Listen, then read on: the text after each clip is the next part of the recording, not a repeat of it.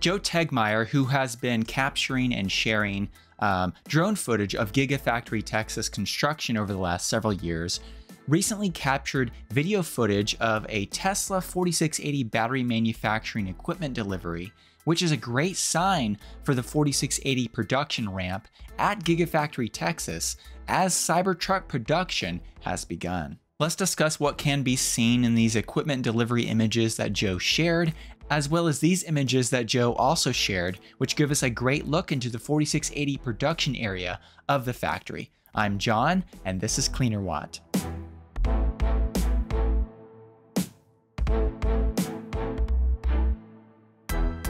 On July 14th, Joe Tegmeyer shared these images on Twitter, which show this equipment here, covered in a blue tarp of sorts, being delivered to Tesla's Gigafactory in Texas. As Joe pointed out in this tweet and also in the video shared on his YouTube channel, this is indeed the 4680 production section of the factory. Thankfully, one of the images that Joe shared pretty much give us a very strong clue as to what equipment this is.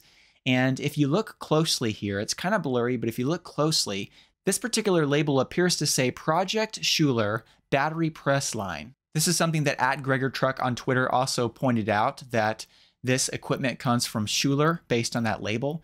And @GregorTruck tweeted out Schuler Battery Press Line canisters. Now, if you go to the Schuler website, they manufacture quite a bit of equipment. And one of the pieces of equipment that they manufacture is designed to actually make the cans that are used in battery cells. They have machines that make both prismatic and cylindrical battery cans.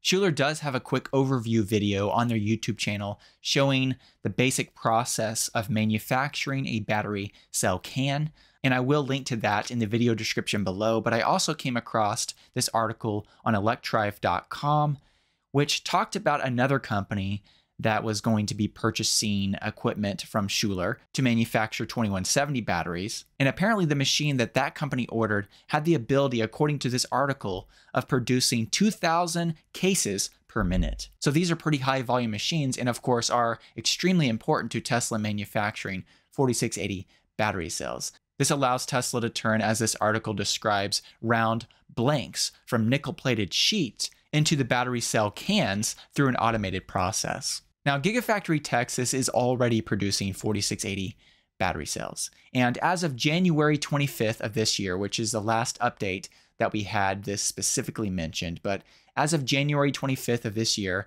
Tesla only had one of the 4 initial 4680 battery lines at Giga Texas completed and operational. This was specifically mentioned by Drew Baglino in Tesla's Q4 2022 conference call. So it's good news that Tesla is bringing in more equipment, because once again, I assume that's for these other 3 lines that as of January 25th were not yet operational. Based on information from one of my sources, eventually each one of these 4680 battery production lines should have a capacity of up to 25 gigawatt hours per year, for a total of 100 gigawatt hours of batteries being produced per year, and that's the initial capacity for these 4 lines. There may be more lines installed in the future, but that would be the initial capacity fully ramped. Now, when it comes to Tesla's 4680 battery production progress, on February 18th of 2022, the official Tesla Twitter account tweeted out, quote, "Celebrating our 1 millionth 4680 cell in January." With the picture here, we know that that was just at their Fremont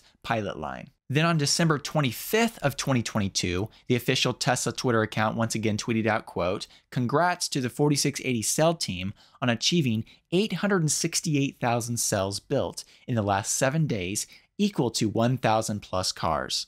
In this tweet, Tesla shared 2 images, one of their Fremont location and another of their Gigafactory Texas cell production area. So we know that this combination here, this 868,000 battery cells built in a 7-day period, that was for both factories. So at least at that point, we know that 4680 battery production had begun at Gigafactory Texas. Then more recently, once again from the official Tesla Twitter account, Tesla tweeted out, quote, "Produced our 10 millionth 4680 cell at Giga Texas this week." I'm assuming that Tesla meant that they built 10 million 4680 battery cells at Gigafactory Texas alone. That's what I'm assuming from this. But once again, to put this in perspective, 10 million 4680 battery cells is enough to build around 12,077 standard range all-wheel drive Model Ys. Or if the Cybertruck has a 150 kilowatt hour battery pack, that would build somewhere over 5,700 or so Cybertrucks. However, that's just the beginning of the production ramp because once again, eventually, Gigafactory Texas, with the 4 production lines, should be producing up to 100 gigawatt hours of batteries per year. Now, in addition to those images of 4680 equipment being delivered to Gigafactory Texas, Joe Tegmeyer also shared some images showing some great views into the cell production area of Gigafactory Texas. You can see just how much equipment is installed here on this front line, and it appears to be operational. And it looks like there are potentially 4 lines parallel to each other here if you look across there. So this apparently is the 4 battery lines that Drew mentioned before. This third image is especially interesting because you can see here rolling racks filled with 4680 battery cells, or maybe these are battery cell cases. But if they're completed battery cells, based on an automated process, I wouldn't expect them to be here on racks. So if you know what this might be, please comment below in the comment section of the video.